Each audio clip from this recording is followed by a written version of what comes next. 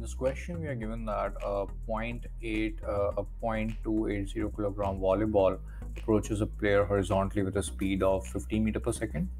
It strikes the ball with a fist. So the player strikes the ball with a fist and causes the ball to move in the opposite direction with a speed of 22 meter per second.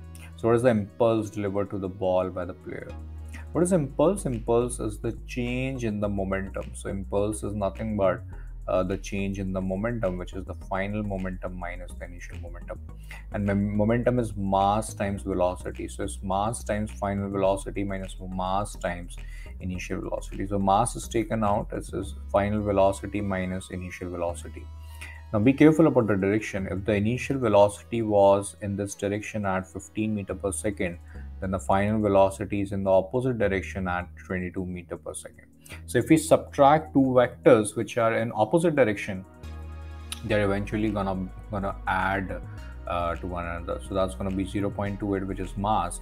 The final velocity is 22 minus the initial velocity is minus 15, because that's in opposite direction. So like I said, the 2 minus will become plus, and 22 plus 15 is 37. So 22 plus 15 is 37. So I'm just gonna multiply this using the calculator. So that's coming as 10.36 kilogram meter per second. So this is the required impulse. This is the required impulse delivered to the ball by the player. So that is the answer to part A. Part B talks about if the player's fist was in contact for 0.06 seconds, then what is the magnitude of the average force?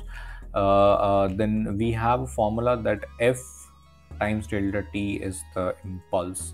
So the force is going to be same as the impulse over the change in time. So the impulse is 10.36 and the contact time is 0.06. So the required force comes out as divided by 0.06, which is 172.67 Newton. So this is the required force imparted by the player on the ball.